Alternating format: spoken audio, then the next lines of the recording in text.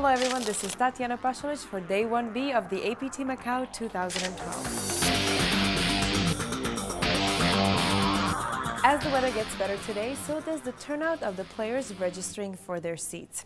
We have closed the day with registered 267 players battling it out for the title and the first prize money of $247,000 US. Hello Lloyd, how's it going? It's doing great. It's a monstrous day once again. Packed the house since we kicked it off, and as we're breaking tables, we're restarting them straight away. What are you expecting from the APT in the following months? We have 4 or 5 more events to finish up the year. I don't want to spoil it, but there's going to be an announcement coming out for the first half already. Basically, there's going to be a tournament once every month, if not once every month, twice every month. So it's going to be big deal. There were a couple of yesterday's faces too, pushing themselves through the day with rebuys, hoping that they will get a chance to sit at the final table. Conrad, yesterday we spoke how you're going to get super lucky here. Is Day 1B you're playing again? Yeah, I was very tired yesterday. Should have probably not have played, and then end up just donating my money to all the grinders. How's your table today compared to yesterday? I don't know, it looks like the people are more into the game today. Yesterday everyone was just feeling it out, but today it's like they're taking it seriously because they saw the big money on the prize pool. Tension starts to build up as players are whittled down to Day 2 tomorrow. We spoke with some of the late survivors who seem to be liking being under pressure. Oh boy, tough day.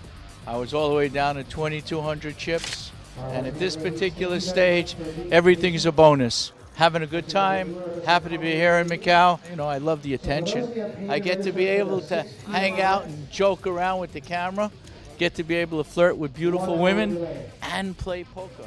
Not bad, right? Sounds awesome. Yeah. You've qualified online and now you're playing a live tournament. What is the difference and how are you feeling the field? The speed of the tournament will be different. So online it takes like 15 minutes per round. So before the next race in terms of stake, but for live it takes 1 hour. Testosterone is diffused over the tables as more ladies invade the main event. And I'm telling you, they're not here only for the eye candy. They are here to dominate the tables. How's it going for you? Actually, I'm sitting on starting stack as of the time being, but hopefully things will change. It's still early in the tournament. It is. Actually, it's a marathon, so no sprint for, to the finishing line at the moment. But, we'll see how the rest of the day goes. How did you decide to come here and play the APT? Well, since I took down the Red Dragon just last month, I thought, I'll let my luck run and see how that goes. It's a dangerous lady right here. Do you play a lot of APT? Yes, every APT I played. I love to live tournament. Yeah. What is your best result at APT? Last APT in Cebu, I won the side events champion and deep stakes. Yeah, it's my first champion in Asia and very happy about that. Girls are doing great in Asia, I see. Thank you.